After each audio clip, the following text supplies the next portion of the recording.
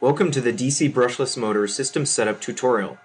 This tutorial shows you how to use the system setup software to configure a DC brushless permanent magnet synchronous motor for use with a direct PWM amplifier directly connected to Power PMAC. To access the system setup software from within the Power PMAC IDE, click on Tools, then System Setup. The first step is to set your clock frequencies. You should always set your clock frequency such that you can successfully control the highest bandwidth motor in your system. The two clock frequencies about which you first need to be concerned are the servo rate and the phase rate. The servo rate is the rate at which PMAC computes the output of the servo control algorithm. A general rule of thumb is to set your servo frequency to be at least 10 times that of the highest expected closed-loop bandwidth for all motors in your system. Generally, the default servo clock is sufficient for most applications. Typically, you can safely double your phase and servo clocks from default in Power PMAC if desired. The servo clock must be a divisor of the phase clock. The servo clock is directly related to the motor calculation and servo update rate, which includes reading the feedback device and commanding an output to the motor. Higher servo frequencies result, in general, in improved performance. You may need a higher servo clock for high-speed or precision applications, synchronizing to external events, performing position capture compare at high rates, or for kinematics calculations. Hardware such as high-resolution encoders, for example serial or sinusoidal, linear motors, and galvanometers usually benefit greatly from higher servo rates as well.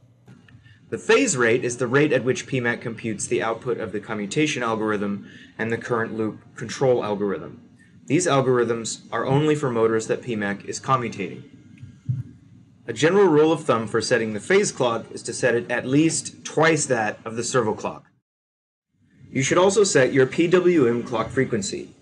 If you are using an accessory 24E2, you have to set this globally for the whole card, but if you are using an accessory 24E3 or other Gate 3 style access interface, you can set the PWM frequency for each channel.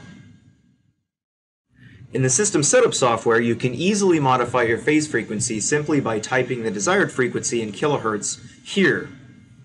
Then, you can select the servo frequency from a drop-down menu corresponding to the phase frequency you entered, and if you have an accessory 24E3, you can click the plus sign next to that card, and then right-click any of the channels on the access interface card, and select a PWM frequency from a drop-down menu corresponding to the phase frequency that you selected.